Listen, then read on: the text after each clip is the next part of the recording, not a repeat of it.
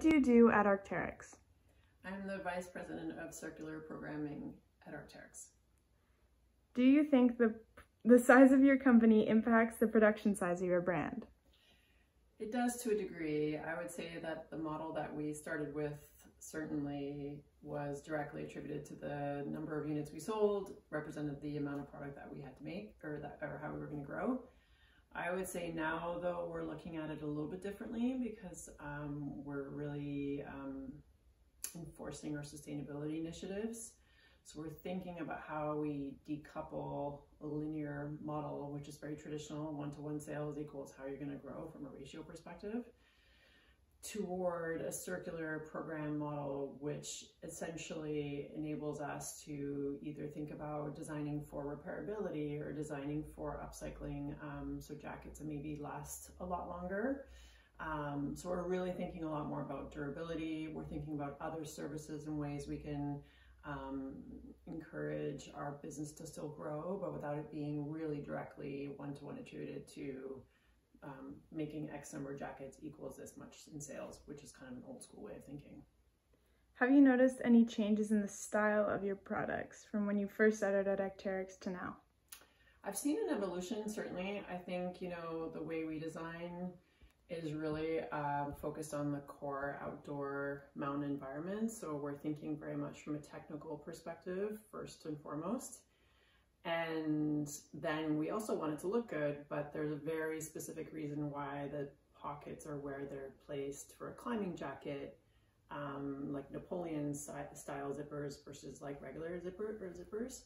And that tends to throw people off when they see it on the street because they think of the pockets might be out of place, but in fact with a climbing harness, that's exactly where the pockets need to go. So so there's been an evolution, and then we've definitely made some changes inside of our women's fit to be a lot more inclusive. We're thinking a lot about genderless propositions as well and being more inclusive overall. So that's huge. And I've led some initiatives around collaborations with Jill Sander and Palace.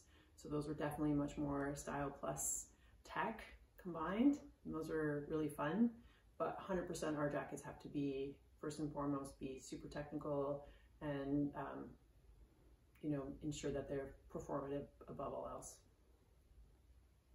Do you think that your brand is more style-based or athletic wear-based? I think, I probably answered some of that in the last question, but we're definitely more outdoor performance-based is where we stand.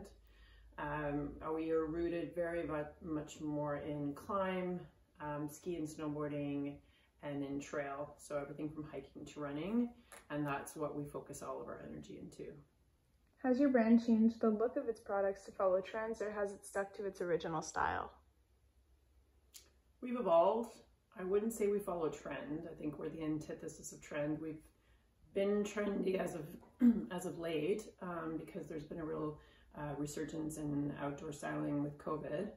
And as such, it's meant that our business has grown, and it's become kind of like Cora has become a trend inside of the fashion industry, but it hasn't adjusted how we approach our product.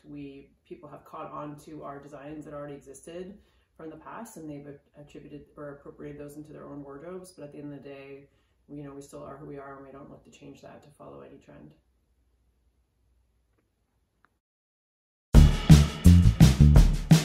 What do you do at Strike Movement? I'm the founder at Strike Movement, and I'm also the design director. Do you think that the size of your company impacts the production size of your brand?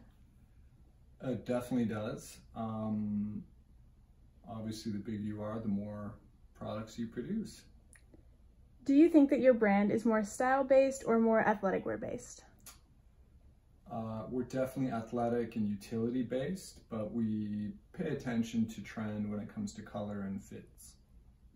Have you noticed any changes in the style of your products from when you first started your company to now? Yes, I'd say that from a design direction standpoint, more brands have kind of come to this cleaner, athletic look than when we originally started.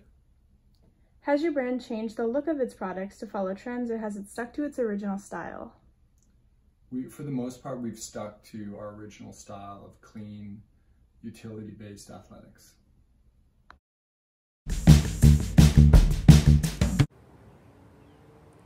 What do you do at Neon Denim brand? I'm the founder and director.